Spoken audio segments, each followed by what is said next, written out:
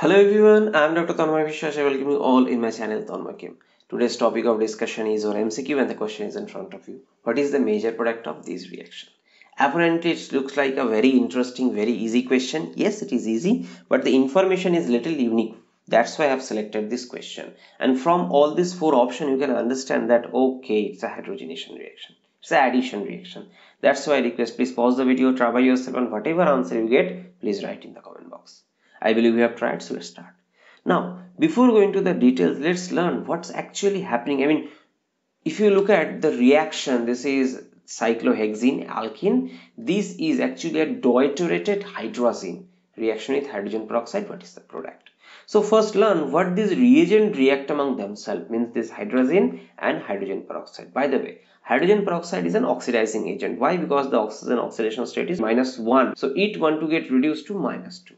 During this process it oxidizes someone. So here if you look at this nitrogen, its oxidation state is -2. So right now it is -1. So you can understand, okay, this part is the oxidation and this part is the reduction. This is the thing. And whatever this deuterium were taken from here and here, that reacts with one oxygen from here and produce this D2O molecule. By the way, if you have any doubt regarding this redox concept understanding, remember this.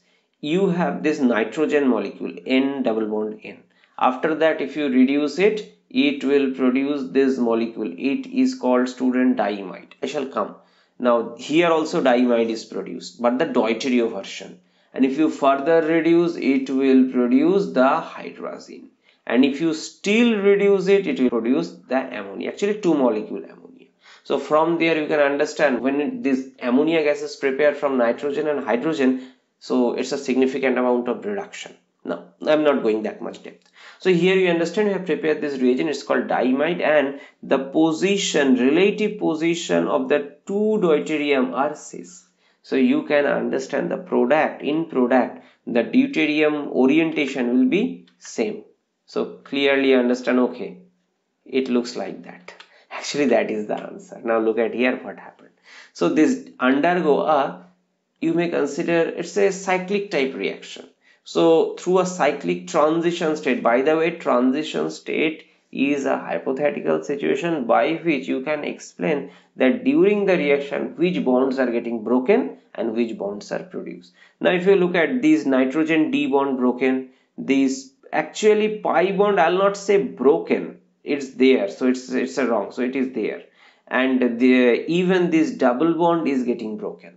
The pi bond I'm talking, so that's why it should be dotted. Now here what happened? So in this case, this bond abstract, this deuterium, it comes here, again it goes there, and it's a 6-member cyclic transition state. So both deuterium were in the same side, reaction simultaneously, so their relative orientation will be same. So either you can say it's a top or you can say it's a bottom. By the way, I have written here top because in option they have given both at top. And what is the another molecule? Obviously N2 gas, nitrogen triple bond.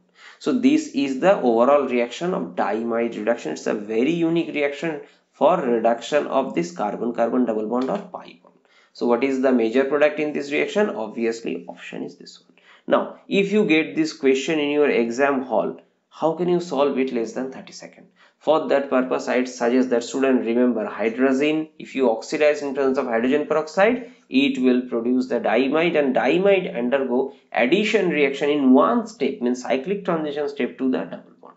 Now, and diimide is a cis reagent. This is a cis molecule. So that's why only cis product possible. It's a very interesting information. The problem is not tough, but the information is unique. You should remember, then only you can solve. Otherwise, if you do not know anything, it is very difficult to predict, and if they twist the options, then it will be even more complicated.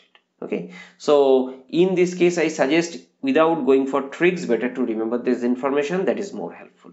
So this is the overall discussion. I believe this video may be useful, and if you consider the content of my channel worthy, then please help this channel to grow. And regarding any doubt about the logo of my channel, please read this part. Your doubt will be clear. So see you in my next video. Bye bye.